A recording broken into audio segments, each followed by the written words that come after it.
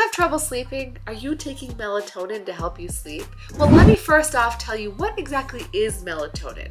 Melatonin is a hormone that's produced mostly at night, and it makes you sleepy. And then during the morning, the amount of melatonin decreases so that you feel more awake. Many people are taking melatonin to help them sleep better, but is it really safe? Well, in a study of 30 supplements, they found there was a lot of variability in the amount of melatonin you're taking. Secondly, 8 of 30 of those supplements had what's called serotonin in them. And serotonin is actually a controlled substance. It's not something that you should be taking without the supervision of a physician.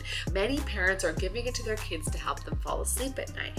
We don't know how it's going to affect children's natural hormone production, and it may impact puberty. So all in all, be careful if you're using melatonin for those reasons, and try not to use it on a regular basis.